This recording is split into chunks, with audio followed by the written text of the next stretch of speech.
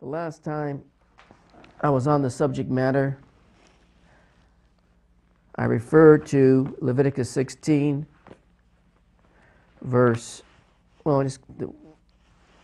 chapter 16, and you see the verses that has the two goats, verse 7, verse 8, and verse 8 reads, "And Aaron shall cast lots upon the two goats, one lot for the Lord and the other lot for the scapegoat," or Azazel in the original.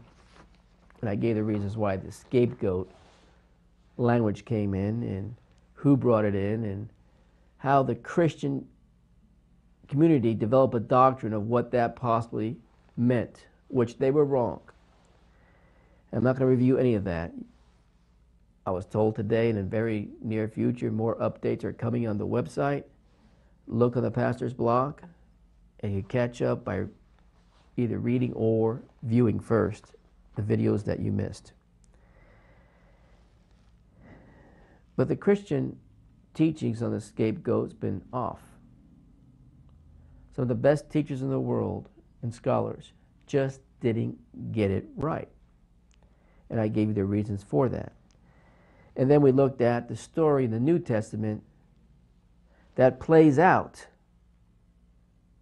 what we read here in the Old, which was just a shadow of things that Jesus, once again, what his life experience that we read through the New Testament gospel records actually meant and how it was fulfilled, which the Old Testament prophesied which would happen, but yet it didn't happen completely in all fulfillment until Christ came on the scene. And we see that played out in a New Testament story where Jesus is in front of Pilate, and not just Jesus, but Barabbas was there, and therefore you have, I gave you the reasons why, Leviticus 16 now being played out in the New Testament story of Jesus and Barabbas in front of Pilate. You want the details filled in if this is the first time you're listening, or if you only listen to this one program, you have to listen to the previous to really catch up and understand how I got there. But I want to further continue by reading something else to you concerning the Barabbas Jesus story. I have time, I have a few minutes to do it tonight, so I want to at least start with that as we introduce Azazel once again. Barabbas was a Jewish terrorist in the custody of the Roman police in Jerusalem at the time Jesus was arrested and tried for sedition. It was customary at Passover that a prisoner be released by the Roman prelate. See the similar events being played out from the Old Testament to the New Testament. And since Pilate saw no valid capital guilt in Jesus, he offered to release him. At the instigation of Jesus' enemies among the temple authorities, the crowds demanded Barabbas be freed instead. They got their wish. Pilate gave them Barabbas in place of Jesus of Nazareth. There are two Henrys in the story that don't appear on the surface of the English Bible, The missing name. In this episode involving these two Jewish radicals, there is a variant in several Greek manuscripts of the Gospel of Matthew.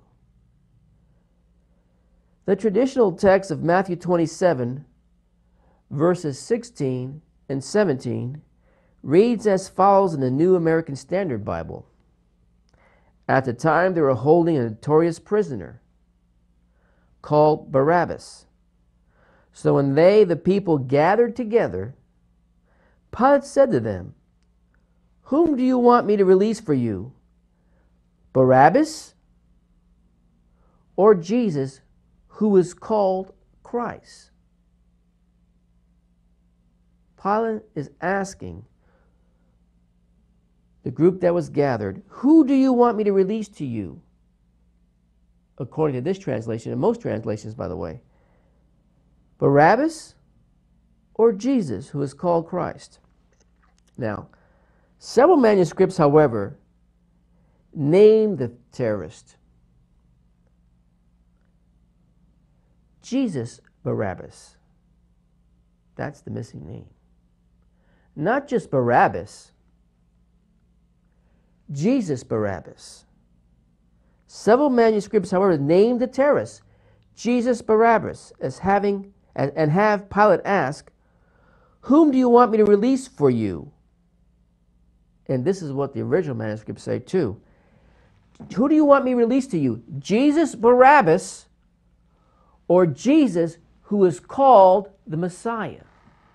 Two Jesuses. Just like there were two goats.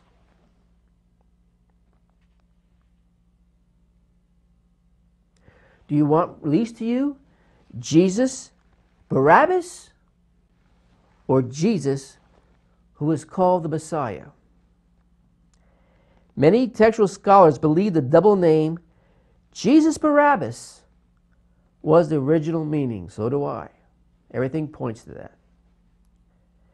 They suggest that Jesus was omitted from several Greek manuscripts of Matthew out of reverence. They don't want to insult the Jesus. They don't want to insult the Jesus the Christ or Jesus the Messiah by having Barabbas' first name also identified as Jesus Barabbas. So they eliminated the Jesus part of the Barabbas name.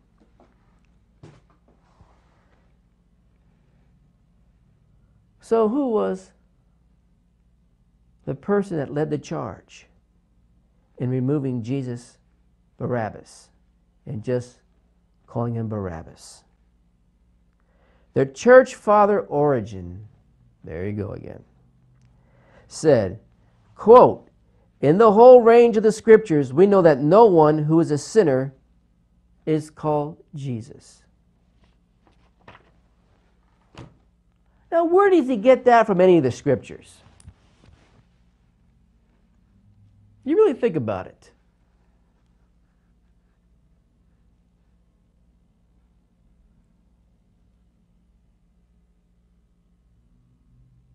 I don't need crude to make a point. Origen had a brain fart.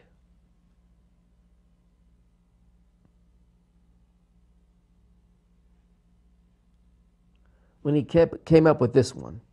In the whole range of scriptures, we know that no one who is a sinner is called Jesus. If you're referring to, by the way, Jesus the Messiah, you're correct. It's not like Jesus was not an unpopular name at the time of Jesus Christ, the Christ. Jesus was not the only one being called Jesus at that time. So how could he come up with such nonsense?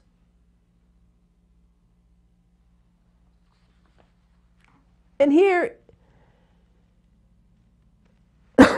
it's even more amazing that this nonsense stuck and influenced future translations. To disguise, not disguise, to keep hidden the truth of how this story was being played out in Jesus' time, according to exactly what we saw in Leviticus 16. Let's continue, or else I'll run out of time.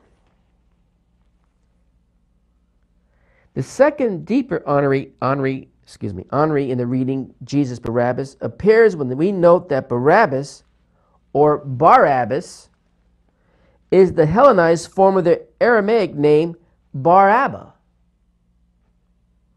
meaning, by the way, son of a father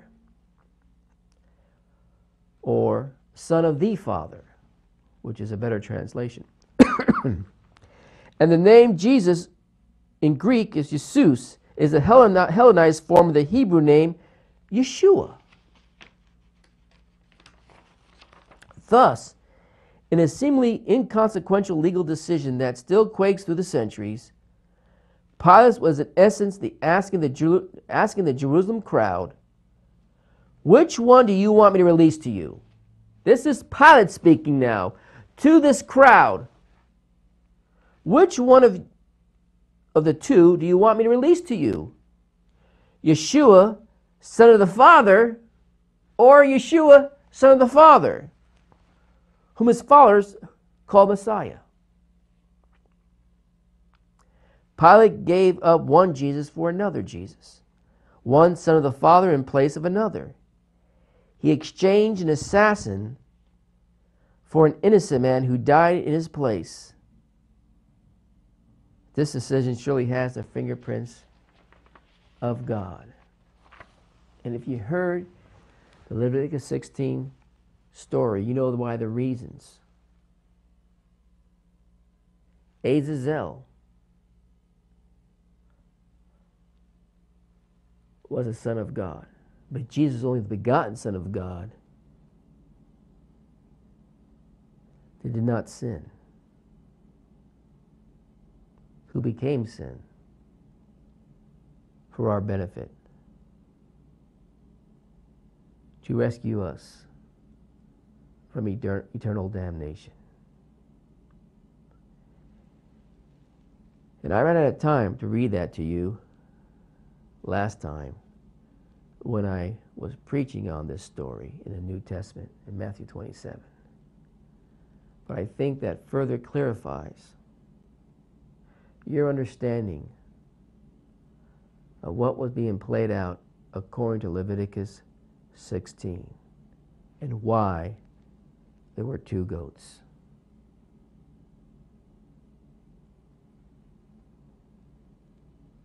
Azazel, the hidden Azazel. You would think, out of sight, out of mind, right? That is the furthest thing from the truth. You maybe never heard of him. The last thing he's been is hidden. Not just in the secular world, but the religious world. Just to give you one example. I have time for one more thing tonight. Now, what did I do with it? Was it this? I got so many books, I don't know which one I have things marked. Here, it's this one. The moon star symbol, common in Islamic cultures, in one aspect also represents the combined identity of an angel incarnate, Azazel. The crescent moon represents Azazel, while the 5-point star, a pentagram, represents the morning star Venus, which is a representative of Satan.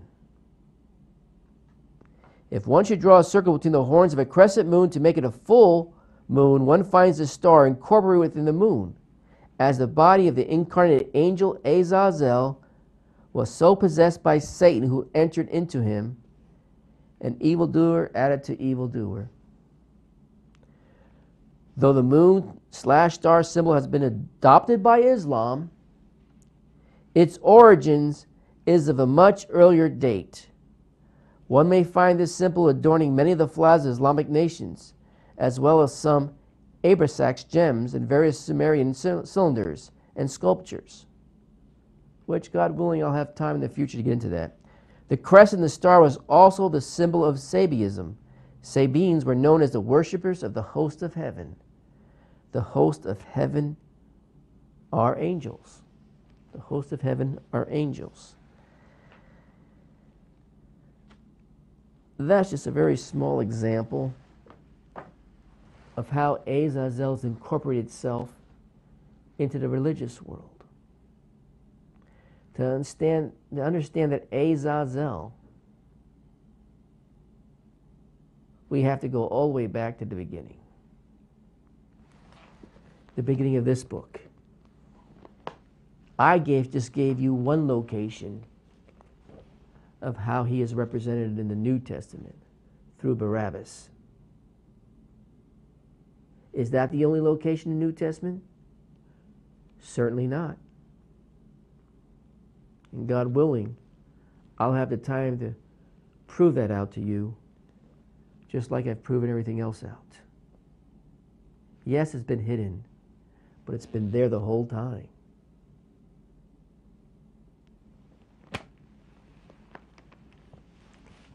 What was that serpent in the garden? Everybody just assumes it was Satan.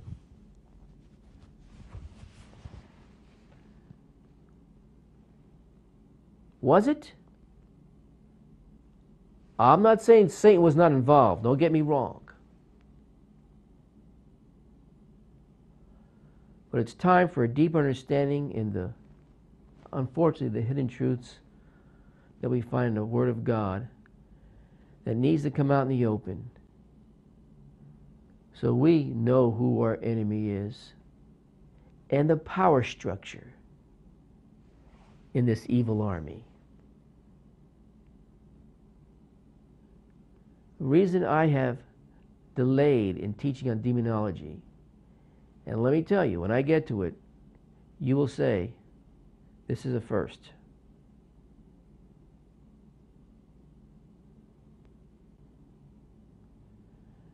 You need to put faces and names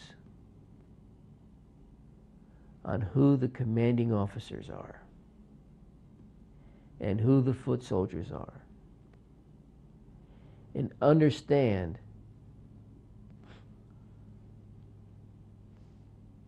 how evil, manipulating, and cunning they are. God willing, in the future, I'll get to the subject of demonology, maybe a launching point from this Azazel teaching whenever I get done with that. We'll see.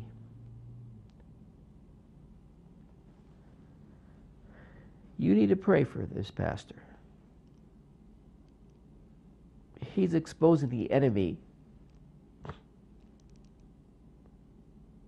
that most have kept hidden when they were called to inform the Christian soldiers. I believe every pastor's obligation is to inform their congregation of the spiritual war that we're in and who we're fighting against. I can't get to these subjects fast enough, but I will.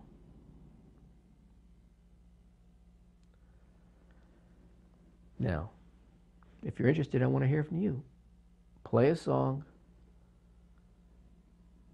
This is your cue to either get on your computer, write me an email, or get on the telephone, leave a message. I want to hear from you.